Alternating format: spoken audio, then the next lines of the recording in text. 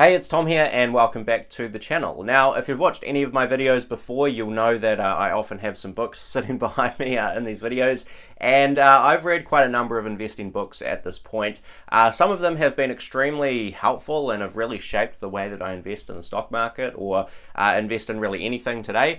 And others have been, frankly, a complete waste of time. I didn't really enjoy them and I didn't really get a lot out of them. So I often get asked what my basically top book recommendations are of all the ones that I've got through at this point. And that is what this video is going to be all about. This is going to be my top 4 investing books that I basically think pretty much every investor should have on their bookshelf. These are the ones that by far and away have been the most influential in terms of shaping an investment philosophy for me personally. And I really hope that you guys can get something out of these books as well. So without further ado, let's get straight into it, and I hope you enjoy.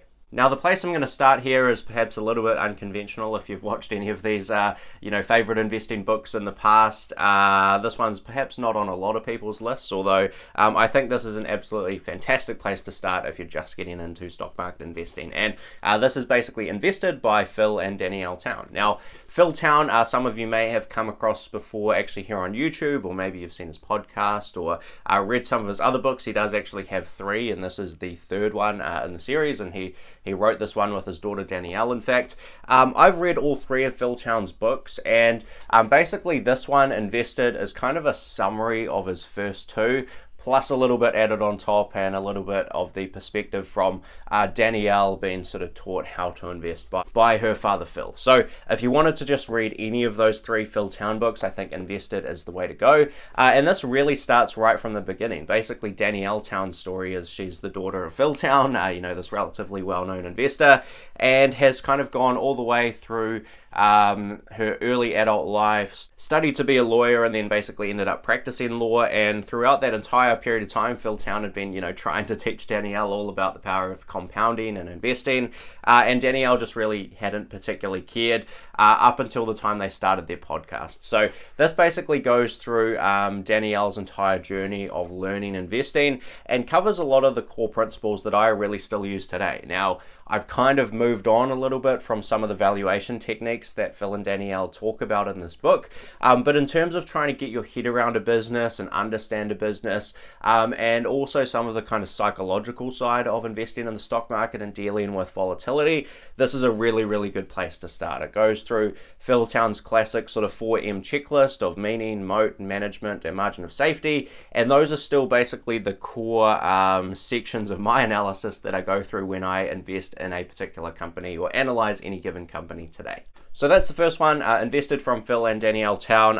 It's about 300 pages, but it's really quite an enjoyable read, particularly if you've listened to Phil and Danielle's podcast before. It is actually pretty entertaining given Danielle's perspective in this book, and it's really enjoyable and will build a lot of those core kind of habits that you need as an investor. Now, the second book I've got here is The Dhandho Investor by Mohnish Pabrai. Now, many of you have probably heard me talk about this book a number of times if you've been following the channel for any length of time.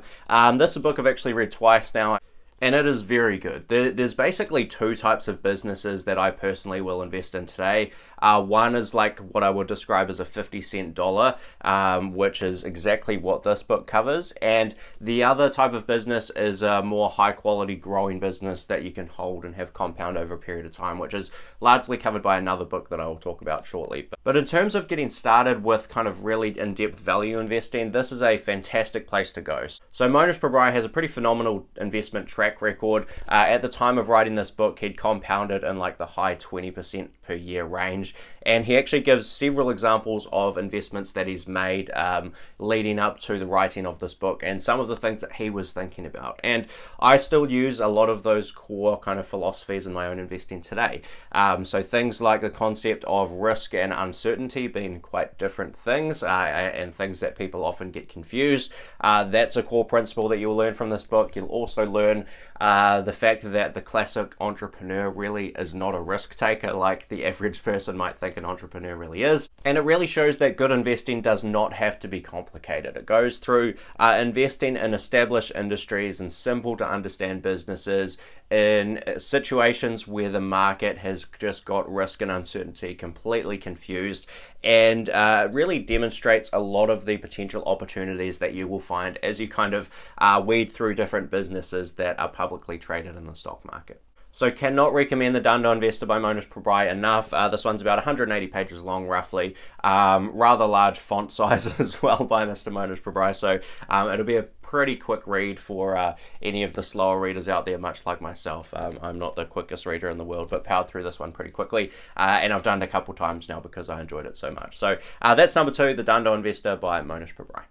Okay, so the third book I have here is The Intelligent Investor by Ben Graham. Now, if you're going to make a top book recommendations, particularly as a value investor, it would be blasphemy not to include this one. Now, this is a book that Ben Graham, Warren Buffett's teacher, the dean of value investing, is most famous for writing. He's written a couple of books, including Security Analysis, which is a big behemoth textbook style book on investments. But The Intelligent Investor is the slightly more condensed, slightly simpler version of many of the same concepts. And it is still the best book ever written on investing in the words of Warren Buffett. Now, although this book is quite old at this point, it was actually written in 1949. Again, several of the core principles of investing are no different from 1949 than they are to today. Of course, today we might be working with quite different types of companies, but really the core philosophies in this book still hold strong today. And Warren Buffett himself highlights really 2 chapters in this particular book that will be the ones that are most important for you to learn. And again, these are still things that I apply to my own investments today. And that is chapter 8 and chapter 20. Chapter 20 being the actual final chapter of this book. Now, chapter 8 and chapter 20 basically cover 2 core concepts. Chapter 8 covers a concept of Mr. Market, and chapter 20 covers this concept of margin of safety. And both of those 2 principles, particularly margin of safety, are really riddled throughout all of the investment books that I'm talking about in this video. But this is really the first place that the concept of margin of safety and the concept of Mr. Market really came from. And Mr. Market, basically, as Ben Graham describes it, is your business partner when it comes to investments. He will turn up at your house every day and allow you to buy and sell any stock, any security, in as much volume as you really desire. And the only catch really is that Mr. Market names the price. Now, the good thing from our perspective, but perhaps the poor thing for Mr. Market, is Mr. Market happens to be a manic depressive drunk, and he tends to get very optimistic and very greedy in terms of the prices that he has on any given day, and he can also get extremely depressed. And our job as an investor is to be rational about the true value of those underlying securities, of those underlying businesses or bonds or whatever you might be investing in, and really only utilize Mr. Market when he gives us unreasonable prices, whether that be buying something from him at a really, really cheap price relative to its intrinsic value, or whether that be selling something to Mr. Market at a really egregious price relative to its intrinsic value. So understanding that Mr. Market is there to serve us rather than to instruct us, and to always buy with the margin of safety, are 2 of the concepts that will never die from this particular book. And really, you can't call yourself a true investor unless you've got this one on your bookshelf and you've powered through it. So that is number 3. It is a bit of a grind. As intelligent as Ben Graham was as an investor, he is not the easiest writer in the world to kind of read through. So this book's about 500 pages or so, and frankly it is pretty dry, but it is really a book that you must have on your bookshelf as a value investor, even in 2021.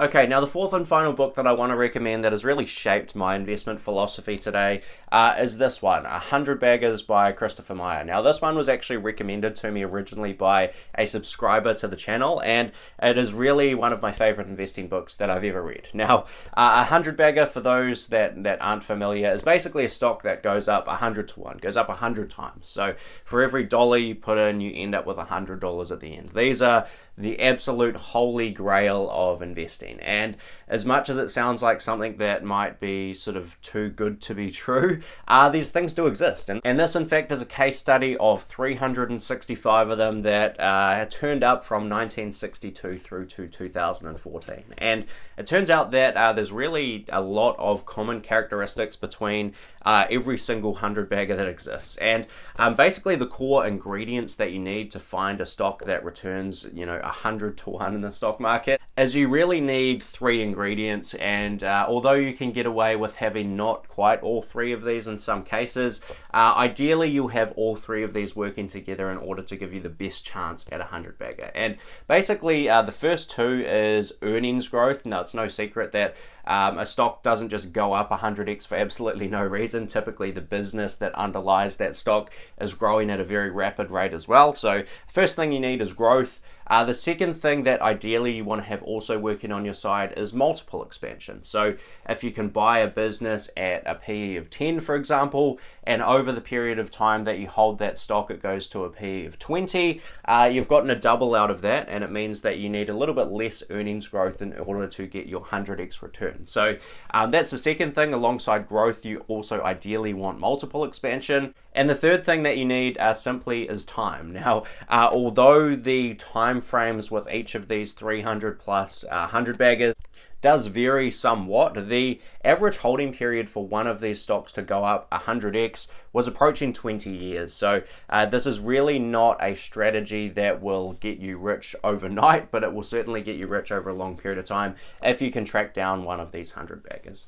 And really today there are only kind of 2 types of stocks that I invest in. There are the 50-cent dollars, which Mohnish Pabrai talks about in the Dhandho Investor, and there are the potential 10 or even 100 baggers that can compound over a long period of time. And this book was hugely influential in terms of how I analyze different businesses and analyze different investments and try and really understand the potential of those companies to grow over an extended holding period. Because really you do not need very many of these types of investments in your entire investment lifetime. If you can find 1 or 2 of these and put a significant amount of your net worth into these types of businesses and hold those for a long period of time and have them work out really, really well, you can do phenomenally well as an investor, even if the rest of your portfolio does not do that spectacularly.